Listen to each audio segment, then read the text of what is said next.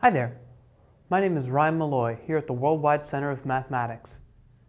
In this video, we're going to discuss which quadrilaterals can be parallelograms. Here we have 6 different classes of quadrilaterals. We have squares, the definition of which is all 4 sides are of the same length and all interior angles are 90 degrees. We have rectangles, in which opposite sides are of the same length and all interior angles are 90 degrees. We have the rhombus, whose definition is all 4 sides are the same length. We have the kite, in which adjacent pairs of sides are of the same length. We have the trapezoid, which has some different definitions, but the one that we will use is that it has at least one pair of parallel sides. And finally, the chevron, similar to the kite in that adjacent sides are of the same length, but there is at least one interior angle that is more than 180 degrees. Okay, so let's start talking about which of these types of quadrilaterals can be parallelograms. There will be 3 different answers. We can say that all of them will be parallelograms, some will be parallelograms, and none. We'll start with the square. Well, since all of the interior angles are 90 degrees, it immediately follows that opposite sides will be parallel, no matter what. So we can safely say that all squares are parallelograms.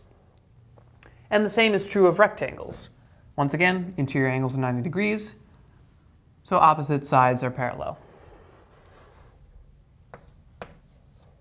All right.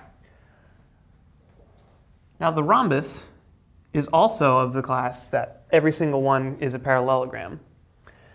A direct consequence of the fact that opposite sides are of the same length is that interior angles on a given side will add up to 180 degrees. And as such, opposite sides will be parallel. So all rhombi are parallelograms. Now for the kite. The kite is somewhat of an unusual shape, but there is one special case of the kite that can make it a parallelogram. So by definition, these 2 sides will be of the same length, and these 2 sides will be of the same length. But if all 4 are the same length, it is still a kite, but that also makes it a rhombus, which, as we know, is a parallelogram. So it is possible for a kite to be a parallelogram, but not guaranteed. So we'll put that under some. Now for the trapezoid. The definition of trapezoid that we're using is that there is at least one pair of parallel sides. But that does not prevent the other pair of sides to be parallel. So we can even change this drawing a little bit to make it look more like what we consider to be a parallelogram. This may not look like your typical trapezoid, but under our definition it is. It has at least one pair of parallel sides.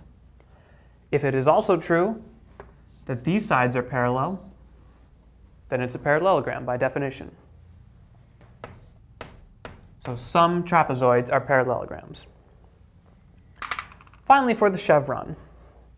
Similar to the kite, adjacent pairs of sides are of the same length.